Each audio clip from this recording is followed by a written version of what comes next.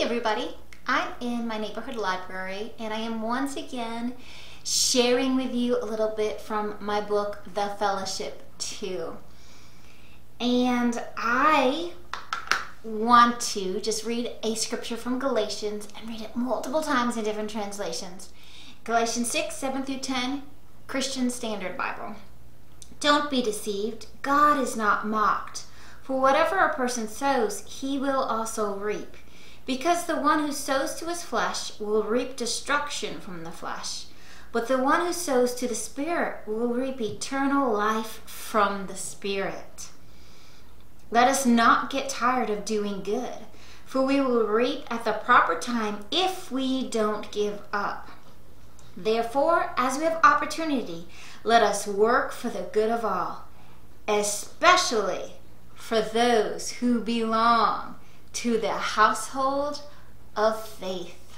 Doing good things for Christians, for those who are part of the fellowship, is something God wants us to do, and He wants us to continue to do it. He doesn't want us to stop. Don't give up doing what is right, what you know will bless you. You might not see the benefits of it right away, but in the long run, you're going to see it. And how are you going to do? It says, don't stop doing good, as you have opportunity for all these people, but especially for those who are believers, those who are of the household of faith. How are you going to especially do something for those who are of the household of faith if you are not spending time with them? If you are spending all your time with people in the world and trying to reach people in the world, working with those in the world, etc., and no time with the church, gathering with the church, being faithful to church meetings, church prayer meetings, small group sessions, etc., all the different things you can get involved with the church. And how are you going to do that? How are you going to be especially good to the believers? More good than you would be to those who are outside the family of faith. It's going to be awfully hard. We need to make a conscious effort to gather and be on the lookout for what we can do for one another. It is something that God wants us to do.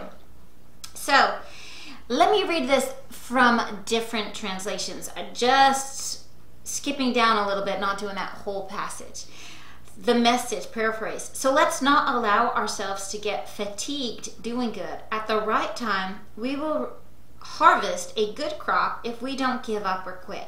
Right now, therefore, every time we get the chance, let us work for the benefit of all, starting with the people closest to us in the community of faith. We should have some people close to us in the community of faith, and we can start by being a blessing in their lives.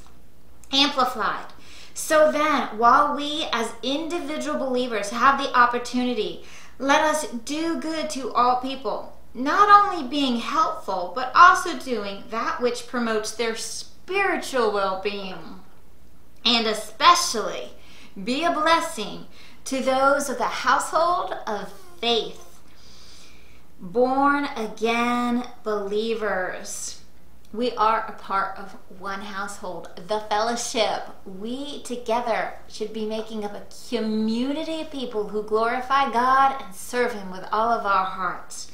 The disciples' literal New Testament, just Galatians 6:10. So then, while we have opportunity, let us be working good to everyone. I like that. Let us be working good to everyone, but especially to the family members of the faith. We are a family, especially to the family members of the faith. We need to be working good. The Voice paraphrase, so seize any opportunity that the Lord gives you to do good things and be a blessing to everyone, especially those within our faithful family. The Fellowship, you can find it at hungryandthirsty.org, or you can just go to thebookpatch.com and buy it there. Jesus is Lord, and I am your servant for His sake.